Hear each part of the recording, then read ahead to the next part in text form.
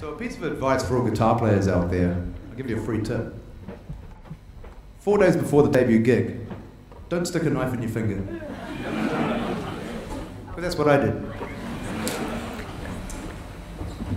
Yeah, cutting up a courgette, put the knife right through the top of my finger, right where the string goes. So, I'm not sure if, I wasn't sure if I was going to play this next song, but I'm going to try it.